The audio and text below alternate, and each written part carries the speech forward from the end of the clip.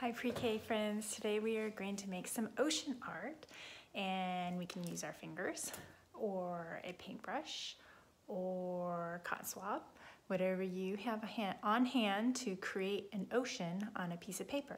Once we're done with that ocean, we're going to put some fish in it. Let's get started. On my piece of paper, I've put some white paint and blue paint, and I am going to start mixing it together. I've decided to do this with my fingers because I haven't painted with my fingers in a while. And I'm going to just start spreading that around all over my paper. Create an ocean. I want to cover all of my paper, or at least as much of it as I can, so that I have a nice big ocean for the little fish that I'm going to put in it later.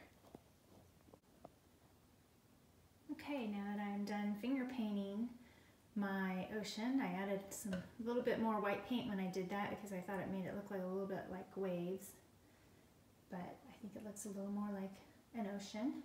And then I have to go and get my fish, and I decided to add some starfish and some seaweed. I cut those out while I'm waiting for my paint to dry. All right, now that my ocean is painted and it's dry, I can now add my fish, seaweed, and starfish. You could just add fish if you wanted to for your ocean. It's your ocean, you add what you want to. I'm gonna put my seaweed on first.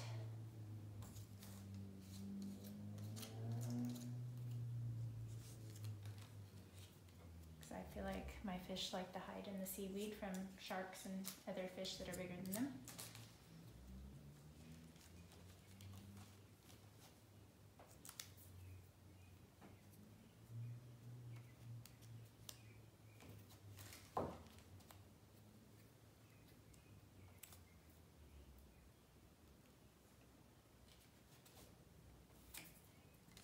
There's another.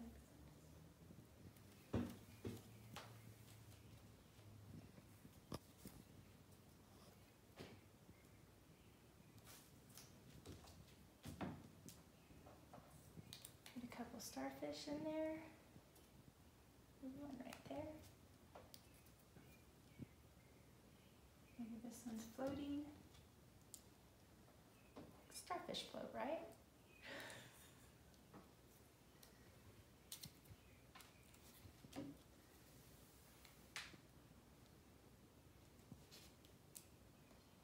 What color do I want to add? Purple.